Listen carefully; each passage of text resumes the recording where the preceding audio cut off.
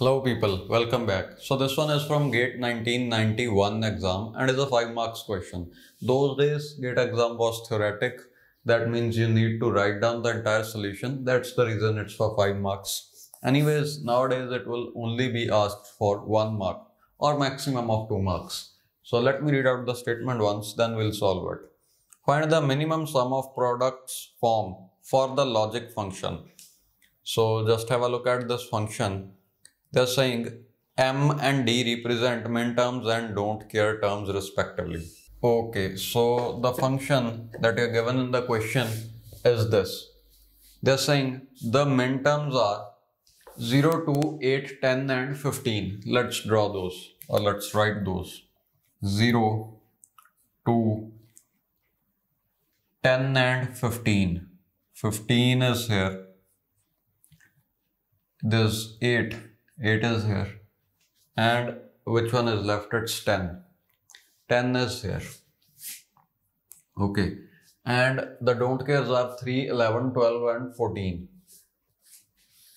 3, 12, 11 and 14. So this will be the K-map. Let's draw groups and minimize it. Now the thing is, whenever you are given don't cares, don't try to include them. If they need to be included, that's okay. But our main motive is to include all the ones. Okay. These, they must not be given any priority. But if they are to be included in some group and that leads to increasing the size of group, then you just include them. Okay. So first group will be this one. So how can I say that this one will just be considered? It's because you can see we are including 4 ones. This is the biggest possible group in this case, and you need not include any of the don't cares in this group. And now only this column is left. First thing is you can just make a group of this one like this. What you apart from this, you can do one more thing. You just include all of these 4. Okay. This is a better choice because the size of group has increased.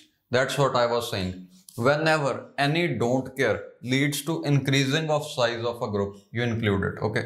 So we have included these 2 in this group. So let's just write down the answer. You can see for this group, the answer will be C. B is common as well as D is common. So it is B bar, D bar. B bar, D bar.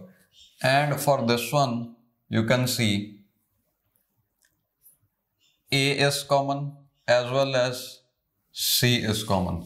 So B bar, D bar plus AC.